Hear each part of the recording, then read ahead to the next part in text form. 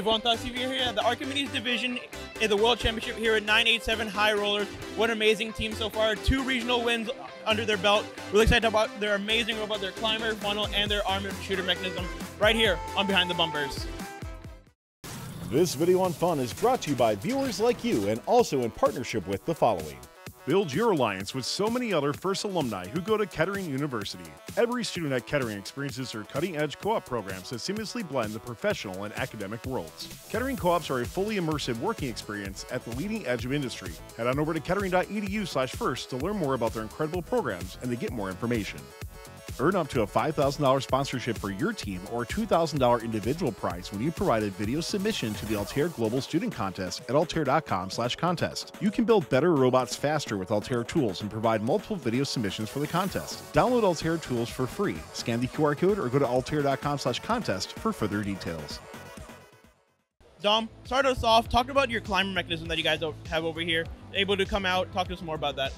Oh, so our climber mechanism works by, we have this thing that we like to call a dong, which allows us to have a pivot point for on the bottom of the cage where that center of the hole is. So it allows us to pivot this, because since our elevator is directly in the center, it helps us reside the chain right about here. So as you see, when we enable, we like to start first of extending this part out. And we have this flap door for our intake, which allows us to enable so the chain gets out of the way. And then as soon as the cage locks in from the Everybot climber that we use, then we release the dong, which then allows us to have the pivot point right under here, and then we just winch back and just climb.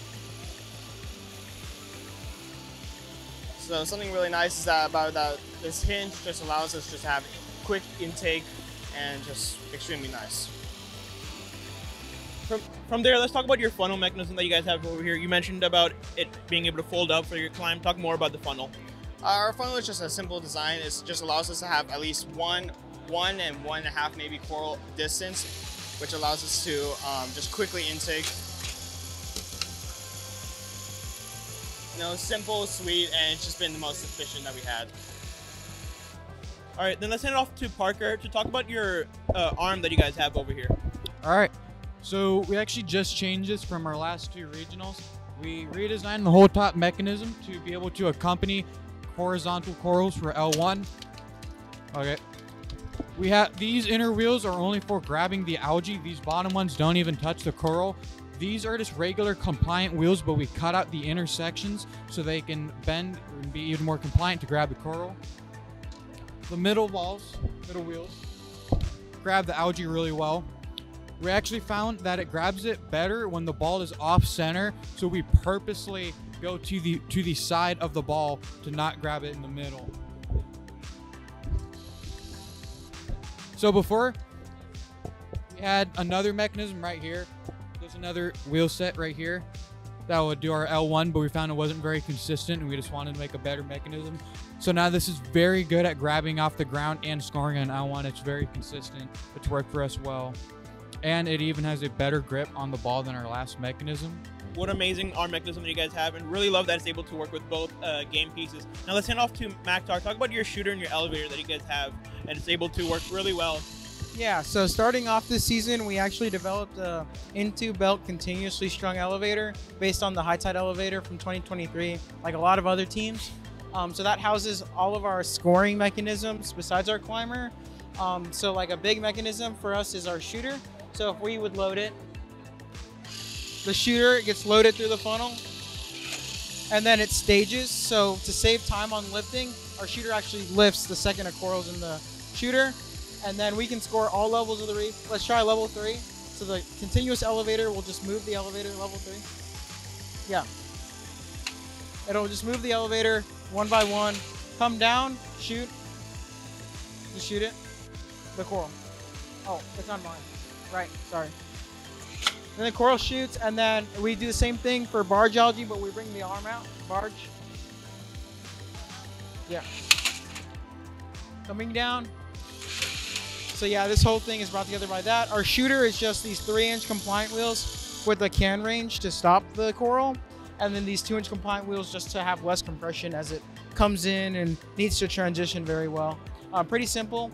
our plates are actually intertwined with our algae gearbox plate. Originally this plate was entirely aluminum, and then we found, like, due to weight concerns, that we could just puzzle piece the plates together. So this is 3/16 polycarb, and this is 1/4 inch aluminum. A lot of machining that must have been Yeah. gone into it. Yeah.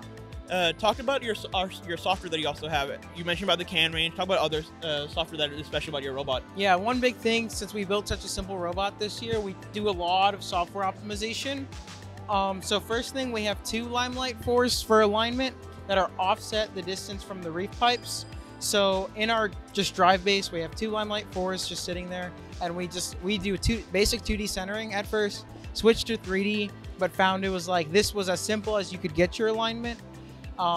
We reduced the amount of sensors we use, which is like almost counterintuitive, but we like to have a stateless robot. So if we enable the robot, you're gonna see that all the wheels are always spinning, right? If I hold this, it'll stop, it'll lift, right? So the idea is that the robot doesn't need to know if there's a game piece in the robot. It just needs to react to these basic cues, like if the wheels find some basic resistance. Just for like driving in general, we found that we like to have like an autonomous driver for our autonomous period. So in our auto period, we actually use all of our teleop functions in auto. So we basically say, at this point in the path, do what would happen if you click this button.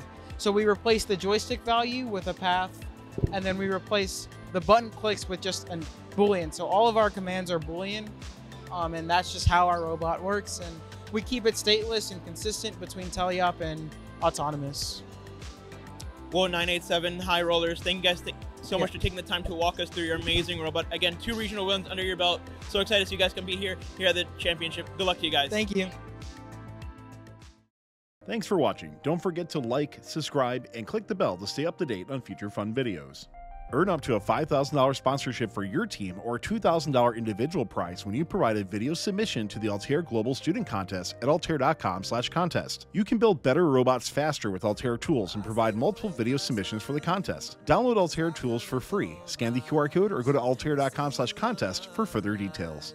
Build your alliance with so many other FRC alumni who go to Kettering University. Every student at Kettering experiences their cutting-edge co-op programs that seamlessly blend the professional and academic worlds. Kettering co-ops are a fully immersive working experience at the leading edge of industry. Head on over to kettering.edu/FRC to learn more about their incredible programs and to get more information.